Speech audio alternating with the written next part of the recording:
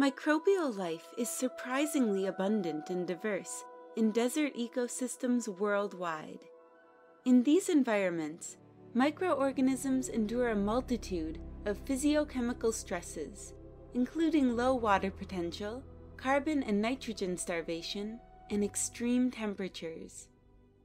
Recent advances in omics techniques, pure culture studies, and biogeochemical measurements have revealed the energetic mechanisms and trophic dynamics that underpin microbial life in desert ecosystems.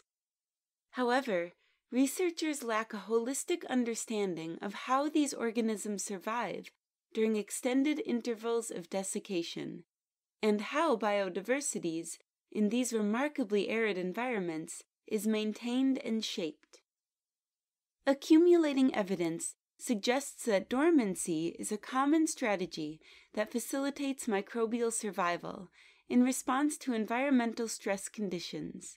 For example, photoautotrophs are restricted to specific niches in extreme deserts, whereas metabolically versatile heterotrophs persist in the cold Antarctic deserts and hyper-arid Atacama Desert soils. 3 distinct dormancy strategies allow these microorganisms to survive in the most intensely arid and oligotrophic habitats. 1. The degradation of organic energy reserves.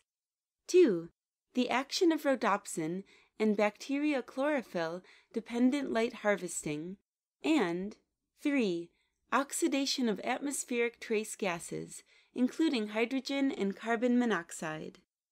These strategies are not mutually exclusive, and their relative importance varies according to different environmental parameters, including light and water availability, as well as oligotrophy. Collectively, these principles aid our understanding of the composition, functionality, and resilience of desert ecosystems.